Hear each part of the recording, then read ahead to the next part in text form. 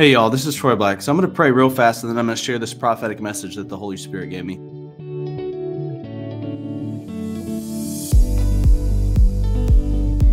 Lord Jesus, I just give you all the praise, honor, and glory. I worship you right now. I thank you, Jesus, for being in the room with us. I thank you for showing up today, for moving, for touching people mightily with your Holy Spirit, with your presence, with your glory. Thank you for revealing yourself to people's hearts today in Jesus' mighty name. Amen. So this is what I heard, y'all, and I actually heard this on June 4th, 2022. I was in worship, and I'm actually going to share, after I share this word, I'm going to share what I typically do when I'm hearing from the Lord and how you can hear from God as well for yourself. This is what I heard. I heard Jennifer Garner and Hugo Weaving, the actress and actor, they are both going through a difficult season apart from me, apart from my voice. This is the Holy Spirit speaking. And then I heard unlimited issues and struggles. That's how it feels. And then I heard they're both going to find a moment of clarity and a potential conclusion to this mess. And then the Lord said, find it. Find the answer in my presence. And then he said, that's the only place it will ever be found, in me. My glory outshines every loss, every disappointment, every confusion and plan of man that went wrong. And then I heard him say after that, he said, a perfect match, a counterpart, a coming role. And then he said, undivided attention. The next thing I heard from the Lord was, she's right where I want her to be. I believe the Lord is speaking about Jennifer Garner here. But then he said, but she's missing something. And then he said, my loving hand to guide and protect her. And then I heard, a moment arises, an opportunity for revival, for complete redemption and purpose bursting forth out of the ashes. So what I believe the Lord is talking about here is that the Lord has given this purpose of being an actress, of acting specifically to Jennifer Garner, that this is something God had planned for her life. But obviously he's pointing to the fact that she's missing something, his hands to guide and protect her. So she's missing the presence of the Lord in her life. But I prayed about this specifically today, y'all, because there was a film that came out, I think this year, 2022, that had both Hugo Weaving and Julia Garner. But I believe the Lord is not talking about that film. I believe he's specifically talking about Jennifer Garner here. And just in case you go research this, I believe that is not what the Lord's talking about, that film.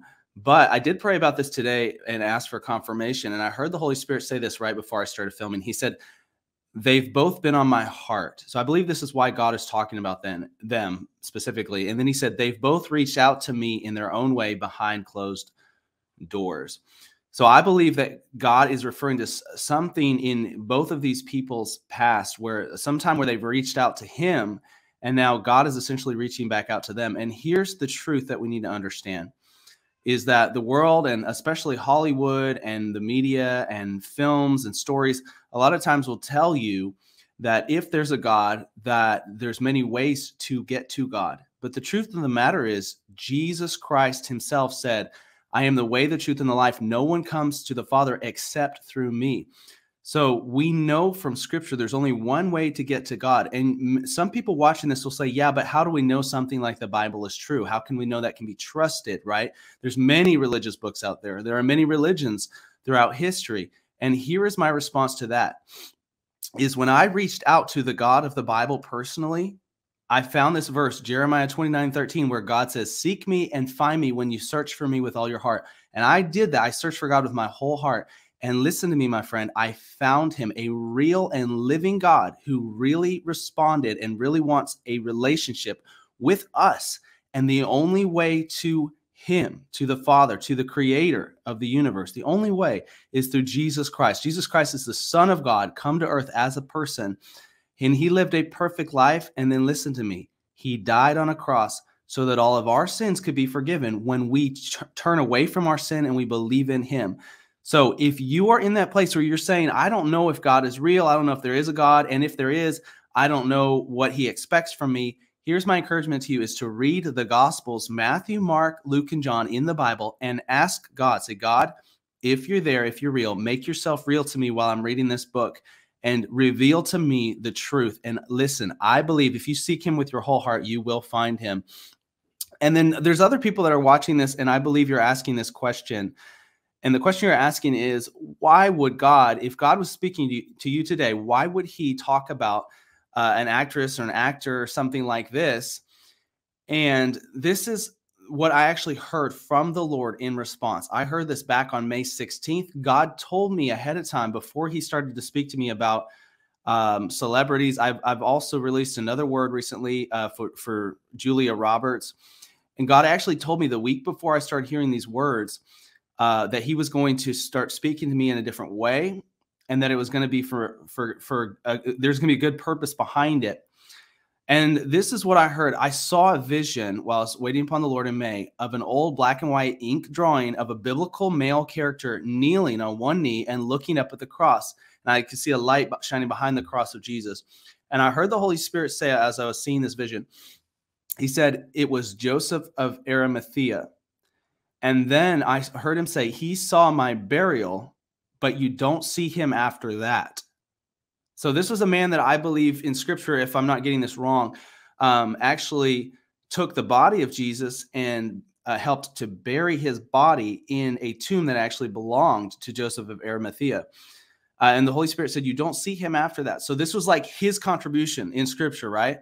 And then I heard the Holy Spirit say, I want to live through my people. But some Christians are attempting to stay in a place of perpetual burial.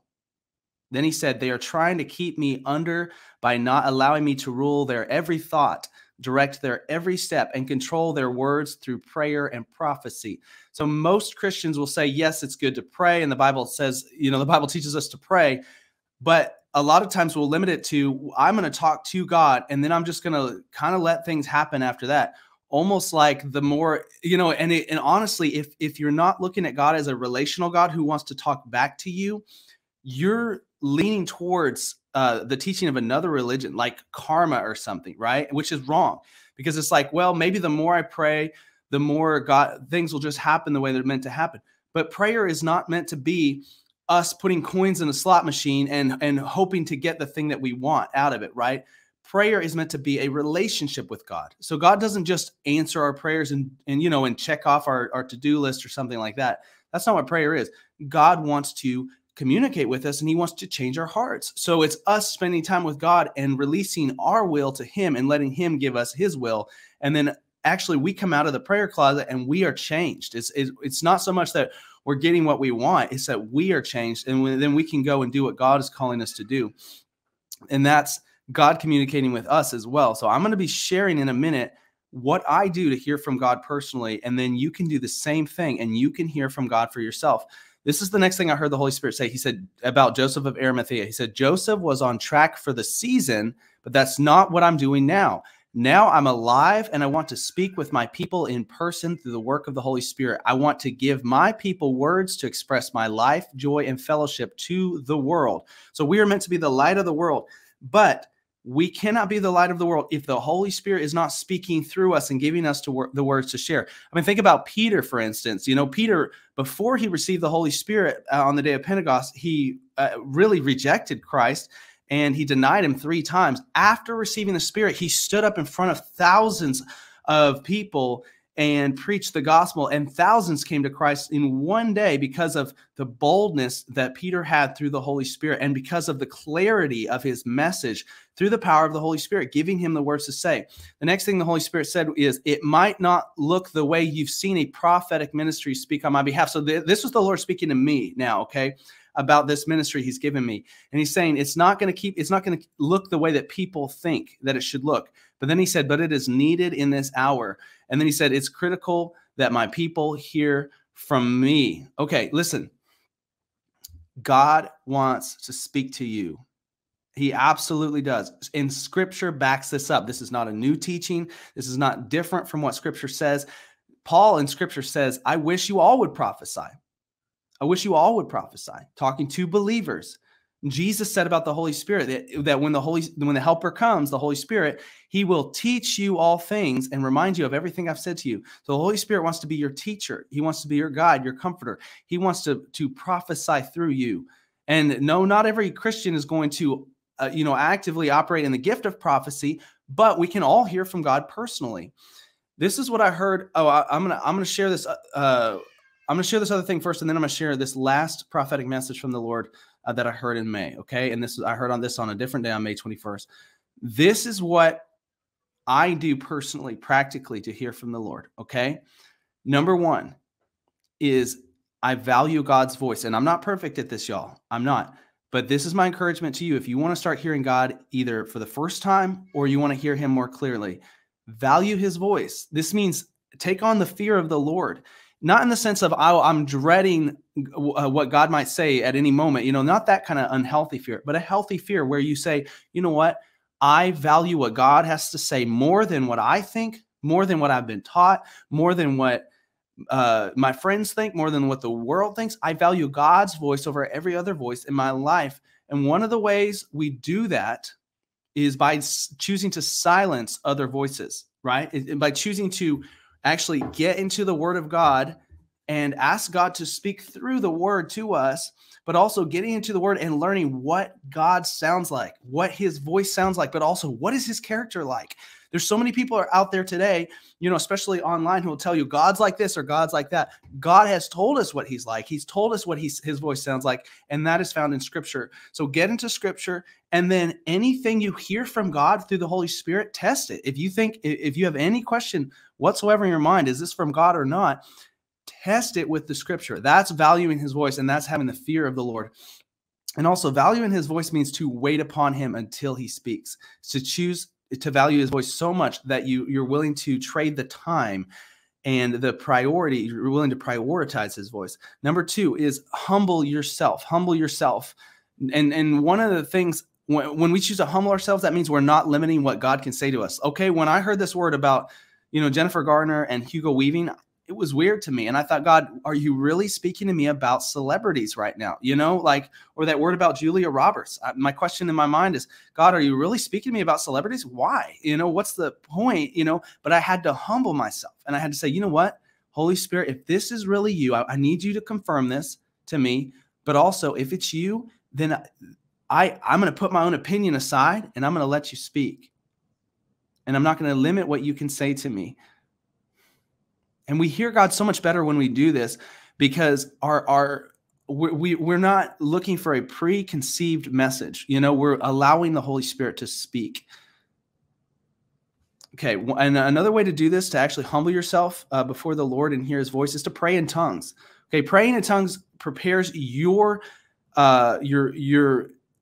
spirit to hear from the Holy Spirit, right? You're speaking the words of God, maybe through a heavenly language, or maybe even, just praying in the Spirit is praying the words that God gives you. It could be in English, but it's the Holy Spirit speaking through you and praying through you, right? But then the other thing it does is it humbles you, because especially when you're praying in tongues, you don't know what you're saying, unless the Lord gives you interpretation, but it's causing you to approach God like a child and say, God, I don't know what's best. You speak through me. Number three is to listen with faith. Listen with faith. And what I mean by this is listen with expectation that God is really going to speak. A lot of times we come and we with unbelief, and we say, God, oh, that you would speak, that I would be like holy enough to hear from you. That would just be amazing, but I know I'm not going to. That's unbelief. Why? Because Jesus paid the price for your righteousness on the cross. So listening with faith means listening through the lens of, Jesus has already done the finished work on the cross. I get to come boldly before the throne room of grace. I don't have to be afraid of coming before God. I don't have to be afraid of listening to see what he says. I can hear from God because of what Jesus did for me. That is listening with faith. And anytime we have that unbelief in our minds where we think, God probably won't speak to me because I made this mistake, or God probably won't speak to me because I haven't done this, that is the quickest way to shut off the voice of the Holy Spirit. We need to listen with faith and believe that we can hear God because of his grace, because of what Jesus did for us. And it's not our own merit. We haven't earned it. It's all him. Number four is treat him like a person. Treat God like a person. If you want to hear from someone you love, you have to call them on the phone, right? You have to talk to them. You can't just you know what I mean? Like, you have to prioritize spending time with them. The same thing is with God. Get alone with him. Prioritize one-on-one time. Well, if I only ever talked to my wife in public around other people, she would not feel like we had a good, healthy relationship, because I would be treating her the same way I treat everybody else. But I spend time with my wife alone. I say, hey, let's spend time talking together that I'm not going to give to somebody else, right? Because I'm prioritizing that personal relationship with her. And we need to do the same thing with God. We need to get alone with him. Say, God, I want to spend time with you right now. I want to be with you and I want to hear from you. Number 5 is ask to be filled with the Spirit and ask to hear his voice. So Jesus says in Luke 11:13, if you then being evil know how to give good gifts to your children, how much more will your heavenly Father give the Holy Spirit to those who ask him? And I recommend you to read the whole passage of Luke 11:9-13, where Jesus makes this promise to those who ask for the Holy Spirit and who seek for the Holy Spirit. And he's talking to people that are already believing in him, right? And he's saying there's more of an experience of the Holy Spirit you can have that you haven't experienced yet. There's always more of God that you can experience. Why? Because God is infinite. God is eternal. His love surpasses knowledge, the word says. That means we are going to constantly be learning more and more and more about his love and about himself and just being in awe of his glory. That means here on earth too, we can hear him more clearly, y'all. We can get closer to God than we've ever been, but we need to ask to be filled with the Holy Spirit. That's not something we have to constantly do all the time, because we can believe by faith that we have the Holy Spirit. You know, if we know Jesus, and I believe every believer has the Holy Spirit living inside of them, but we can also ask to be filled to a greater degree, to have more of an experience of his presence in our lives and his glory manifesting in our lives and his voice that we can hear clearly. And if you've never heard the voice of God, just ask, say, and start asking in faith and say, God, I ask that you begin to speak to me clearly and that you clean out my ears spiritually so that I can hear your voice. And then do these other things I've encouraged you to do. And listen, I believe you'll start hearing God either for the first time if you've never heard him, or you'll begin to hear him more clearly. Let me share this last message from the Holy Spirit. This is a word about unity and about change, okay? So I'm going to share this, and this applies specifically to God speaking in ways that we don't expect and doing things we don't expect him to do. And I believe God is going to do more and more of that as we as his people begin to align with his will and align with what the Holy Spirit is doing now. You know, in Scripture, it would have been the hardest thing for some of the New Testament believers who had followed the Jewish tradition for a long time to transition over into, okay, this is the new covenant. This is what we're doing now, right? But the Holy Spirit leading them and giving them that comfort and that guidance is the reason they were able to do it in faith, right? So anytime the Lord starts to, it's the same message, the gospel message, that has not changed. But God preaches the gospel in different ways at different times. Why? Because the world has changed and because people communicate in different ways. Obviously, we could not have preached the gospel online 50 years ago because there was no internet, right? But now we have the opportunity to do that. And so how do we do that? We need to hear from the Holy Spirit to know how to do it practically, okay? That's my point. Here we go. This is what the Lord spoke to me on May 21st. He said, I'm working on building arches like for a bridge. And then he said, I'm building bridges between sects in my kingdom, sects, S-E-C-T-S. So different parts of his kingdom, right? And then he said, crossing racial, denominational, and power divisions. The archway is the support of the bridge, and I'm working on hearts of my people right now to prepare them for the mixing that's about to occur. My people are ready and in the process of getting ready to unite like never before. I am in the midst of this, is the Holy Spirit speaking. And he said, there will be those who fight against it, calling it compromise and creating dissension, but don't listen to them. Listen to me. This is the Lord speaking. And he said, come right to me. And then he said, come right to my feet and wait upon me, and I will answer you, says the Lord. I will be with you as you unite for the sake of my glory and my kingdom coming here on earth. And then he said, don't be afraid to unite with those who have a few things wrong. This is an interesting thing for God to say. Don't be afraid to unite with those who have a few things wrong. It is not. And then he said, is it not my job to correct the ones in error?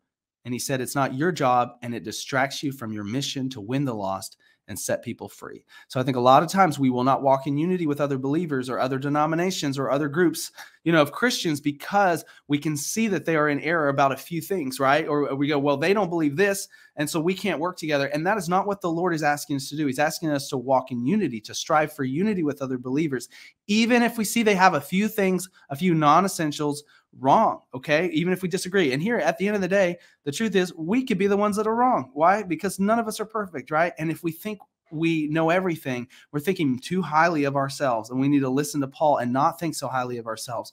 Okay. But at the same time, if we agree on the essentials of the faith, we can walk in unity, and we can be united with other believers in other denominations, and we can work together to reach the world for Christ, to reach the world for Jesus. Listen, there would be so many less roadblocks along the way if we could just learn to work together as Christians. I hope that this message has encouraged you. And I'm going to pray right now for every person listening to not only be filled with the Holy Spirit. I just feel the power of the Holy Spirit right now. And I feel that prophetic anointing from the Holy Spirit. And I believe the Holy Spirit is giving this out to people right now. And I hear him saying, I'm baptizing people in my presence, with my glory, but also with the gift of prophecy, with that desire to prophesy, with that desire and that anointing. And that strength. I hear the Lord saying there's a strength that's coming for some of those who are already prophesying, who are already preaching the word, who are already sharing what God has to say with people. And that's not just prophecy, y'all. That's the word. That's a message of truth. And that's the mission that God has given you. God is going to use all of us in different ways. And so don't get off track with the mission he's given you just because you want a gift that somebody else has. But go to God personally and let him reveal to you why you're here and what purpose he has you to fulfill. And then move forward in grace and with the power of the Holy Spirit to fulfill that purpose. So Holy Spirit, I just thank you right now for baptizing people in your presence. If there's anyone listening that needs to get physically water baptized, Lord, I ask that you would put that on their heart to go do that at the right time. But also, I just ask that you would baptize people in the presence and the power of the Holy Spirit right now, that they would begin to feel that anointing, that glory on them anytime that you're giving them a work to do, Lord, that they would say, wow, I know this is what God is asking me to do, because the presence and the power of God are all over it. He's literally filling me right now with power as I'm being obedient, as I'm saying yes to what he's doing. And that is what the Lord is wanting to do for you. He's wanting to follow up his word to you, what he's asking you to do, with the confirmations of glory that follow obedience. When you start to say yes to him, God is going to bring his glory in, and he's going to say, okay, I'm going to fill the temple. Remember in the scripture where Solomon finished the temple, they built the temple the way that it was supposed to be, right? They finished it out. And then suddenly when they finished the work and they were obedient to the Lord, the glory of God filled the temple so that they could not even minister after that. And that is what God is wanting to do now. In these last days, I hear the Holy Spirit saying, is to fill his temple. We are the temple of the Holy Spirit now, to fill his temple with the glory of God, so that we cannot even minister when we want to, but rather it'll be his Holy Spirit working through us. It'll be God's will being done. And sometimes, y'all, we need the glory of God to come in to stop us from doing what we're doing, so that God can move, so that God can do what he wants to do. Sometimes we're so busy working, we're so busy doing, we're so busy trying to build things and grow things and do to complete the goal we have for our lives. And I hear this from the Holy Spirit now, that we don't even get done the things that need to get done. And those are the things that God is telling us to do. And when we say yes to him, we prioritize his voice, we hear what he has for us, and then we say yes to him. We do that. That obedience attracts his presence, and his glory is going to fill the temple. His glory is filling, and I hear the Lord saying his glory is filling this room right now, this room that people are in as they're listening right now. There's some people listening. The Holy Spirit's presence, y'all, and I just feel that beautiful presence of the Holy Spirit right now. He's coming in right now, and he's confirming things. I hear the Lord saying he's confirming that anointing to specific people listening. That prophetic presence is how I like to say it. That prophetic presence. It's this presence where it's the Lord coming and manifesting himself to you in a specific way, where it confirms the word he's speaking, and it confirms he wants to speak to you, or he wants to share something with you. And oftentimes, y'all, when I'm hearing from the Lord, first I'll feel that presence, that prophetic anointing come upon me, and then I'll hear the word. And I know in that moment, stop everything I'm doing and listen to what God has to say, because God is about to speak, and God wants to do that for you as well. He wants to make it so very clear what he's doing in your life, and when he begins to speak to you. Thank you, Jesus. Thank you, Jesus, for that anointing power, for that Holy Spirit glory and presence and confirmation and clarity. Thank you, Jesus. Thank you, Holy Spirit. And this is the last thing that I'm hearing from the Lord to share. It is that by the end of today, after you've watched this video, the Lord is wanting for several people listening, many people I'm hearing the Lord saying, listening to this video, by the end of today, he's wanting to bring clarity to a word he's been speaking to you specifically. So take the time to wait upon him after this at some point in the day when you have the chance, and listen and say, God, I need clarity for the things you're asking me to do. I need clarity for this decision. I need clarity over this prayer request, whatever it may be. Over this prophetic word I heard years ago, whatever it may be, or even a season of dryness that you're in, and you're asking that why question. God is wanting to bring clarity to you today, right now. Do what I've encouraged you to do. Listen with faith and ask God for that clarity and wait upon him. And I hear the Lord saying, yes, yes, I'm bringing clarity, says the Lord. Thank you, Jesus, for your joy. Thank you for the joy of the Lord and the presence of the Holy Spirit and the power of God just moving through this video and moving through this message and moving on every person listening, myself included, Lord. And I'm just so grateful for your glory, for your presence. So grateful, Jesus, for what you did for us on the cross, that the gospel message never stops working, that it's exactly what we need today.